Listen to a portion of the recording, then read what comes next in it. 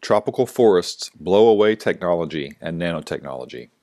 While it is clearly paramount to continue rapid expansion of renewables and other green technologies, our most cost-effective solution for reducing emissions and the rate of global warming is to protect and restore Earth's most concentrated life support systems, the tropical forests.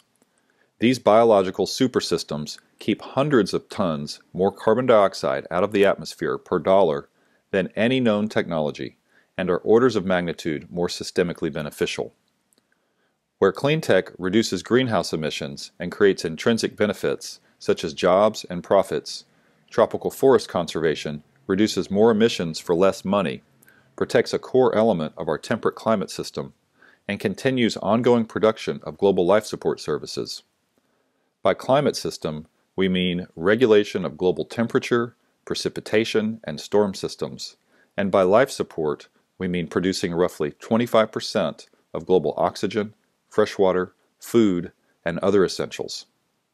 While clean tech is the best solution for powering our daily lives, tropical forest conservation dramatically slows today's extinction crisis, often involves partnering with and empowering threatened indigenous communities, and protects Earth's largest cache of natural medicines, including known cures for cancer, diabetes, and more.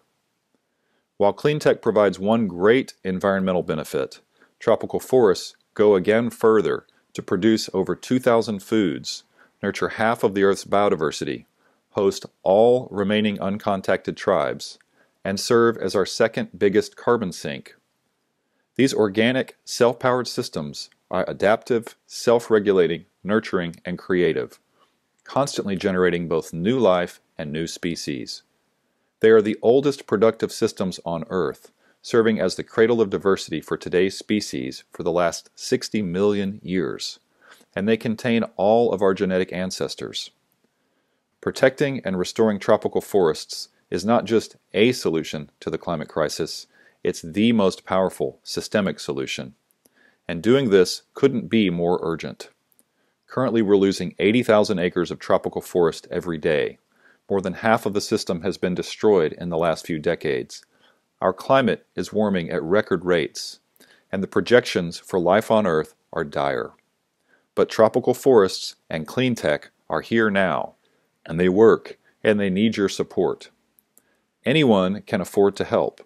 Check the link in the comment section below to learn more about this week's $5 solution, a community-based conservation project in Malaysia.